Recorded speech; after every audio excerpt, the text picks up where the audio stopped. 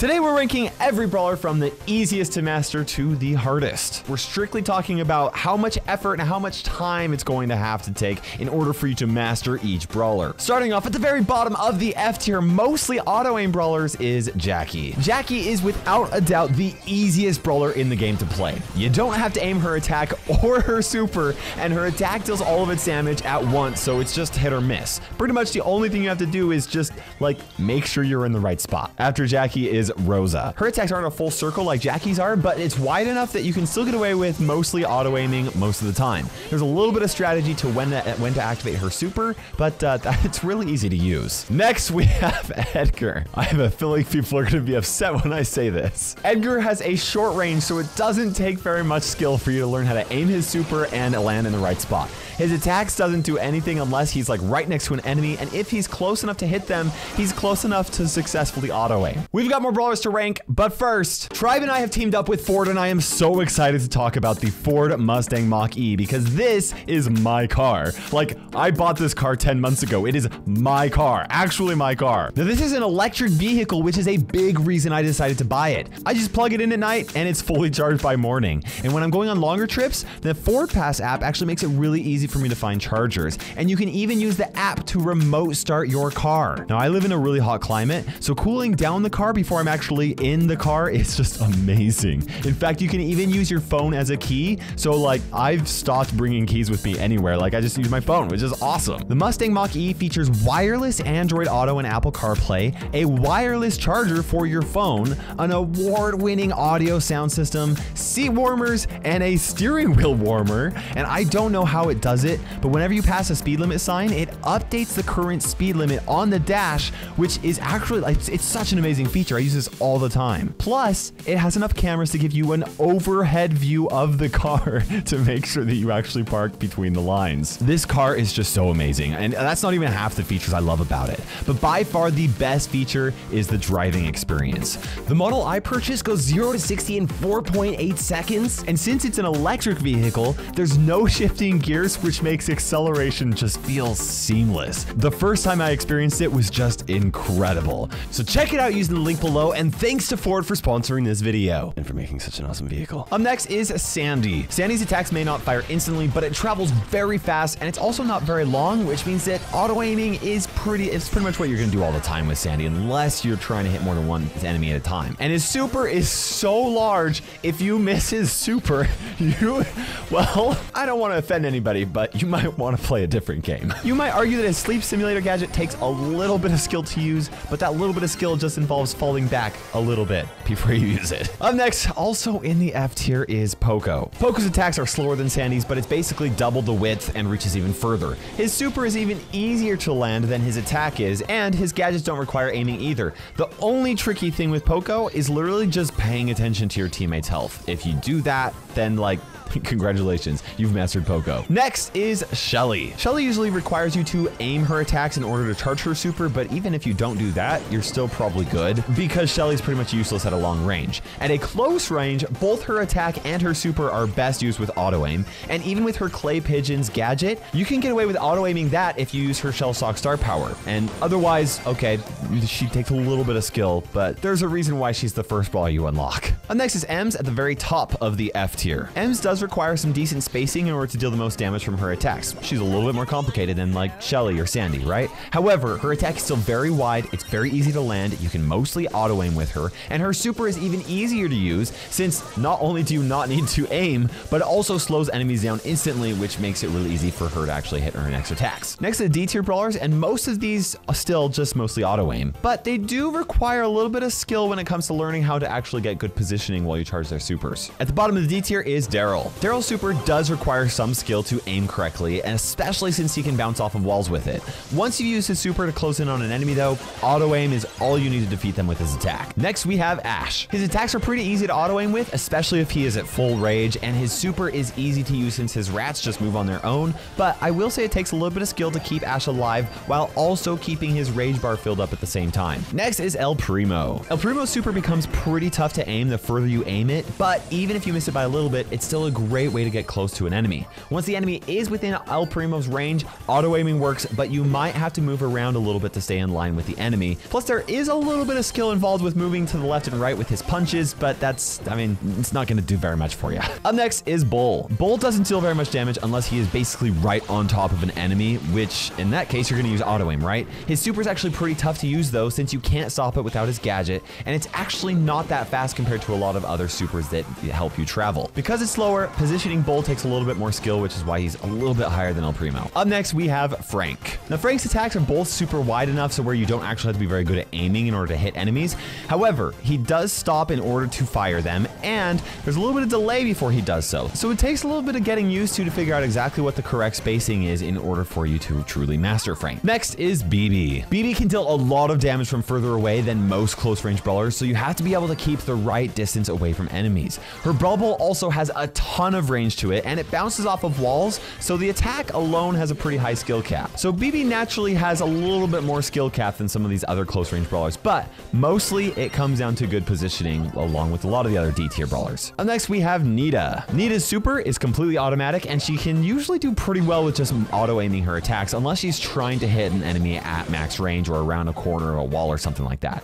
But playing around her bear and trying to keep it alive while also trying to use it offensively does require a little bit of strategy. It's just not too difficult to master. And at the top of the D tier, we have Amber. Amber can easily auto aim. In fact, you should not be manually aiming with her attack most of the time, because any brawler that gets within range of her auto aim they can't hide. Okay, there's nothing they can do. They're gonna get melted.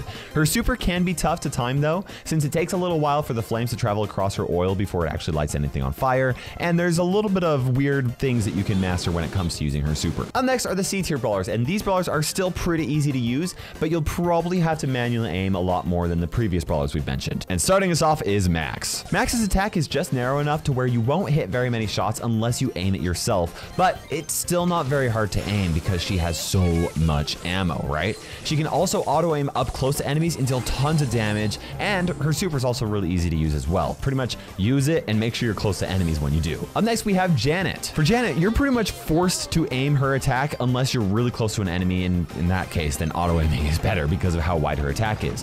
Her super can be pretty tough to use offensively though, because of how difficult it is to aim her bombs, but it takes like no skill if you're just going to use it to run away. Next is Mr. P. Now, Mr. P's attacks do take a decent amount of skill, since you have to hit an enemy twice with it in order to get the most damage out of each attack.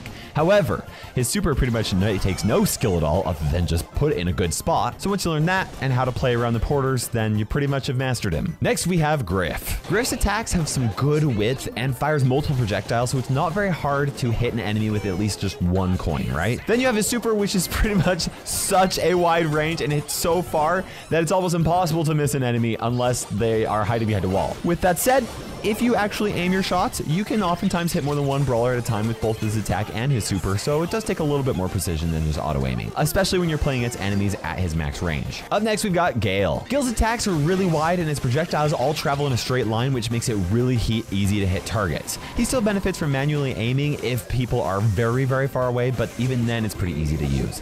His super is even easier to hit enemies with, and it's really obvious when you need to push enemies away from you, so he's pretty easy overall. I will say though, his blustery blow star power does require a little bit of aim to really utilize. Next, we've got Crow. Now, Crow's attack has a fast projectile speed, so he can actually get away with auto aiming from a good distance away. And his super can pay off a ton depending on how close you are to your target, but it does take some serious precision to deal a lot of damage with it. Before you try mastering his super though, you want to try and just focus on learning when to jump on enemies and when not to. But overall, Crow's a fairly easy brawler to master. Up next, we've got Buzz. Buzz's super takes some precise aim if you're going to latch onto somebody at max range, and that does take a little bit of skill. Besides that though, his attack is very simple. You can just auto aim it, and he doesn't even need to really charge his super, since he can charge it just by standing around enemies, which is actually a great way to teach you good positioning for assassins and tanks like Buzz. Up next, we've got Pam. Pam's attack pattern actually requires her to aim her shots in order for her to fully maximize her damage. But even if you don't do this correctly, her attack is wide enough that it's very easy to deal at least some damage with her when you're far away. Her super is also extremely extremely easy to use as well. Up next, we have the B tier. These are like average brawlers, right? They're not very tough to use, but they do have some mechanics that might take you a while to figure out how to use them. Starting off the bottom, we've got Penny. Penny's main attack requires some decent aim to hit people at max range, but her super is extremely easy to use.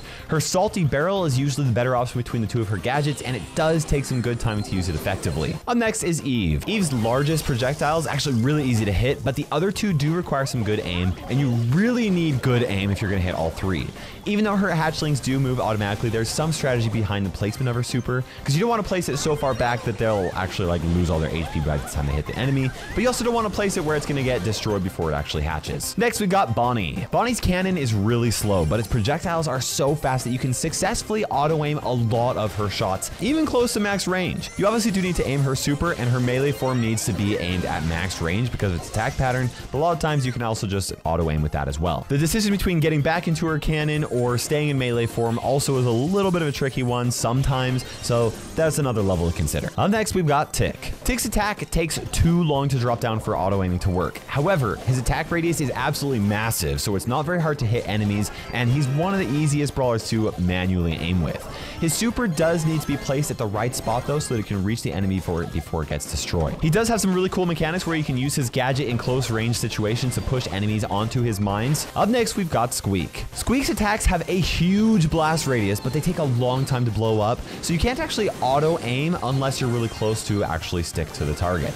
His super actually requires some really good aim because even if you know the direction that his bombs split in, it's still very hard to hit an enemy with it unless you drop the super really close to them. Next, we've got Bo. Now, Bo's mines don't really require good aim, but there's a lot of strategy behind where you can actually place them, which makes it kind of difficult to master. He's also a little tricky to master his movement while his attacks, because if you do it in one way, then he'll hit all of his projectiles at an enemy, and if you do it the opposite way, then he'll actually make a spread of arrows, and that can take a little bit of time to master. Either way, it's pretty easy for you to hit at least one of your shots with Bo's attack. Next, we've got Colette. Now, Colette's projectiles are actually very fast, and even though her super is as well, you still need some decent aim or you'll accidentally hit a wall. Her gotcha gadget is a very strong gadget as well, but only if you can time it right, which can be really tough depending on which brawler you're facing up against. Up next, we've got Meg. Meg is a very basic brawler until she gets into her mecha. Now, since her mecha's health decays over time, you can't really just wait around for an opportunity to arise, so using her super does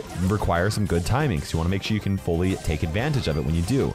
Her mecha super also needs to be timed right, since it charges automatically every few seconds. Next, we have Leon. Leon's another brawler whose attack pattern changes slightly depending on his movement. His super is also very easy to use until you start facing experienced players who are good at checking out where he is, but then you need to just be really smart on how and when you use it and where you choose to move. Next, we've got Jessie. Jessie has some good range, but her projectile is fairly slow, making it very difficult for you to manually aim at max distance. And really, you can only auto aim if enemies are really close to you. There's also some strategy behind where you place her turrets so that it doesn't get destroyed instantly, but also so that it can actually put some of the pressure on enemies, and that's a little tricky to figure out sometimes because it fully depends on what type of brawlers are on the enemy team. Next, we got Barley. Now, the further you throw Barley's attack, the longer it takes for it to actually land. So, even though it does have a big radius, you can't always just aim directly at the enemy. Barley's all about forcing the enemy to move in places that they don't want to go, instead of just trying to assassinate brawlers, so there's a lot of thinking involved when playing Barley. It's not that he's difficult to master, but his strategies do take a lot of concentration. But Grom takes even more concentration. Grom is similar to Barley, but his attacks travel at a constant speed no matter how far he actually throws them. His attacks are really strong, but the pattern is very easy to dodge in a 1v1 situation, so you actually want to play Grom with your teammates and figure out how you can play around with them, making it more difficult for the enemy team to avoid your shot. Next, we've got Otis. Otis's attack is pretty easy to land, but it's very hard to hit an enemy with all projectiles unless they are very close to him. His super is not only totally wasted if you miss your target, but you also have to use it at the right time or it won't make very much difference in the match. Next is Lou. Lou's attack is also pretty difficult to get all the projectiles to hit, and it's even more narrow than Otis's attack. His super isn't very hard to get good use out of, but there are good spots for a super, and then there are great spots for a super, and a lot of players don't know the difference. Next, we have Fang. Fang's super isn't too hard to use because he just travels so fast while he's using it. But his attacks can actually make it very hard for Fang to charge up his super because his aiming reticle doesn't actually show you where his shoe is going. You do get the general direction from his kick, but then it can be pretty hard to accurately aim past that point. Up next, we've got Spike. Spike's attack and his super are honestly pretty easy to use. It covers a large area that's kind of hard to miss. The only reason why Spike isn't lower on this tier list is because mastering Spike also means you have to get good at knowing exactly where his cactus is going to explode and where the projectiles will move after they explode. So it's not just about aiming his main attack, it's also about aiming the 6 projectiles that come out of it afterwards. Next, we have Terra. Terra's main attack is basic, but it does take a good amount of practice to hit enemies with 2 cards instead of just 1 if they are close enough. Now, her super is one of those abilities that is almost always going to be good, but if you can master the positioning and the timing of it, it can be absolutely devastating for the enemy team. And sometimes knowing exactly when to just use one super and try and recharge it, or when to try and get an entire enemy team wipe does take some skill to master. Next, we've got Lola. Now, Lola's attack has a good range, decent width, and several projectiles, so it's not very hard to use. And honestly, she's another brawler that would probably be lower on this list, but she actually becomes significantly better if you accurately fire her shots with her ego and not just herself. This is particularly difficult to do when her ego is very far away from her because her ego doesn't have an aiming reticle at all. So in order for you to master her, you've got to be good at aiming in 2 places at once. Up next, we've got the A tier brawlers, and it takes a lot of time to master these. These brawlers require really good aim, or they have complex mechanics, or they require like interesting positioning, or all 3 of the above. At the bottom of the A tier is Gene. Gene's attack is extremely easy to hit at a long range, and before his attack splits, you can usually just auto aim most of the time. However, really good Gene players use his attack to hit brawlers around walls after it splits, and you can't afford to waste his super because really it takes so long for you to charge up his super in a competitive match. So you have to be really confident in your ability to aim his super the 1 or 2 times you'll be able to each match. Next, we have Brock. Brock's attacks have a slow projectile speed, so you can only rely on auto aim if the enemy is standing really close to him. It's really easy to land 1 or 2 rockets with his super just because of how big the radius is, but learning the attack pattern of his super can actually make a big difference in how you can effectively use it and make it very difficult for the enemy to escape without taking hits from 3 or 4 rockets. Next, we've got Belle. Belle's attack has a lot of range, but it's very narrow, so you have to have really good aim in order to hit enemies at max range. Her super has a tiny bit more width, but it's not much different than her regular attack, so auto aim only works at close range where she's honestly really vulnerable. There's also a fair amount of strategy when it comes to using both of her gadgets. Next is Colonel Ruffs. Ruffs' attack already requires some good aim and knowing angles where it can bounce off of walls. His super needs some more good timing if you're actually trying to hit an enemy with it, but even more important than that is just staying alive after he gets powered up, or knowing which teammates to throw his super at instead so you can power them up. Next, we've got Bee. Bee's another sharpshooter just like Belle, but there's a little bit more strategy to her playstyle because of how her main attack works. Her super has a reticle that doesn't exactly match up with the actual projectile, so hitting brawlers around the walls is possible, but it does take a lot of practice. Also, she's unlike a lot of other brawlers because she only has 1 ammo, so figuring out exactly how to use that, especially when she's fighting against lots of enemy brawlers, can make her a little bit more difficult to master. Next, we've got 8-Bit. 8-Bit's attack isn't quite as narrow as the other brawlers with long range attacks, but his movement speed is really slow. This not only makes it harder to dodge attacks, but it's harder to land all of his projectiles since he can't keep up with the enemy that he's actually shooting at. He has a lot going for him, but he also has a lot against him, which is why he's difficult to master. Next, we've got Surge. Aside from it being very difficult for him to get his first upgrade, Surge's attacks have to be aimed at max distance because of how narrow they are. Once he does get upgraded, his range does increase, but that just means that your aim needs to increase with it, right? I've also seen players get really good at dodging attacks with his super while dealing damage to an enemy at the same time if they just time it perfectly, and I know you can get some really great plays with Surge, and he's pretty tricky to master. Next, we've got Byron. Byron's also a sharpshooter, but he's very different from the rest since he can heal his teammates with his attack. He can also heal himself and his teammates with his super, so there's a lot of strategy involved in deciding whether you want to attack your teammates or enemies, or heal yourself, or use your gadget, or super the enemies, or super yourself or your teammates. So not only do you have to be good at aiming, you also have to be really good at thinking about the overall strategy while playing him. Next, we've got Piper. Piper is one of the toughest sharpshooters in the game because her attack gets weaker the closer you are to her, so she can't auto aim very well.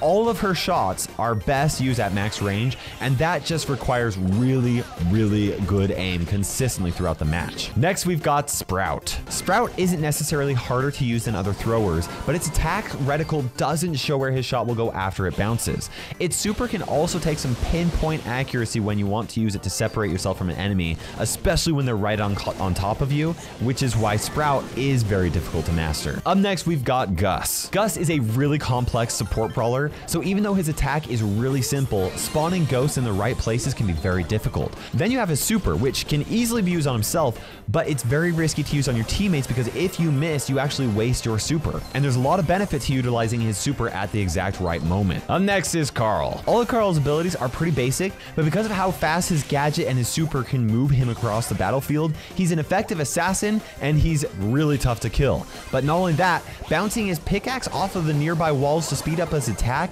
is really hard to do and get good at, but it pays off so much, and that's why mastering him, it really is difficult. Finally, we've got the S tier brawlers. These are insanely difficult to master. There's essentially no skill cap on these brawlers because of how difficult it is to truly master them. Starting us off in the S tier is Nani. Nani has a very difficult attack pattern to master because not only do you choose the direction that it goes, you also have to choose the distance that it goes. So not only is it difficult to land just one projectile, especially when you're trying to get like around a corner or something like that, but landing all 3 projectiles requires pinpoint precision, and that makes her truly difficult to master. On top of that, her super also gets very tough to control, and it honestly doesn't take long before it starts moving very quickly. Next, we've got Colt. Now, Colt's attack and his super have a very slow unload speed, and they are very narrow, so it's extremely difficult to hit the same target with every projectile, or even with just most projectiles. Whether you're able to land your attacks with Colt not only depends on how good your aim is,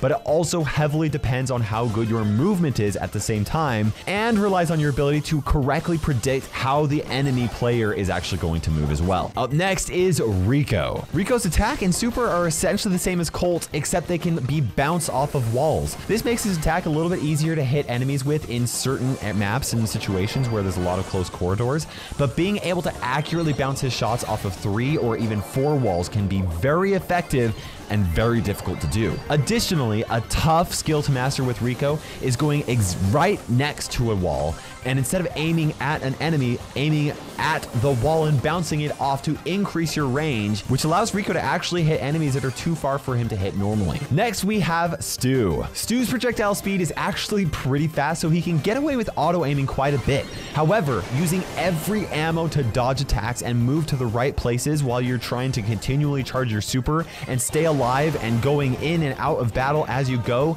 is something that you can get infinitely good at. He can even charge his super twice with only 1 ammo, which is a skill in the S tier of itself, but you have to have insane timing, and like he's tough to master. Next, we have Mortis. Mortis is actually very similar to Stu because of how well you have to be able to use his dashes to not only dodge, but also to figure out whether you're going to use them offensively. Mortis is even tougher than Stu though, because you actually have to dash through enemies to hurt them. So Mortis requires a lot of skill because of how risky his playstyle is and whether you're not actually going to use his attacks for offense or defense. Next, we have Sam. Sam's mechanics are all honestly pretty simple, but getting them all to work together perfectly seems to have no skill cap. When he fires his super, his movement speed and his reload speed increases, but his damage decreases. And then it'll also heal him when he picks it up, but then his stats go back to the way they were before, which can be good and bad. Being able to consistently make the best out of that constant changing situation with all of his stats is extremely difficult to master, especially when you're in the heat of battle and you're trying to actually assassinate a team when they're all firing at you. And we're doing it. We're putting Dynamite in his own tier, the impossible tier. Dynamite by far. I mean, it's like all the S tier brawlers, and then Dynamite is on a whole other level when it comes to his skill cap because of his Dyna Jump star power. It's hard enough to hit shots with Dynamite's regular attacks and his super, but effectively using his Dyna Jump star power to avoid attacks is so hard to do. But not only just once, but you can jump twice or 3 times or 4 times. I've seen somehow people doing 5 or 6 times right in a row because of how like the timing to do that. It's insane. I've seen it. It's crazy. I don't believe my eyes. And honestly, I think they're cheating. Because in my opinion, that's impossible, and that's why Dynamite is the highest skill cap brawler in the game. And there you have it, the skill cap tier list. If you're just getting into Brawl Stars and you're trying to learn the fundamentals, I highly recommend starting off with the brawlers at the bottom of this tier list. And if you've been playing for a while and you're looking for a challenge, pick a brawler towards the top of the list and see how good you can get with them. Let me know your comments in the section below. Obviously, this is all subjective in my own personal opinion. I would very much appreciate you guys using code Kairos in the Brawl Stars shop to support this channel. And if you haven't already, make sure you subscribe or check out one of these two videos right here. For now, this is KairosTime ticking by, and we will see you in Brawl Stars.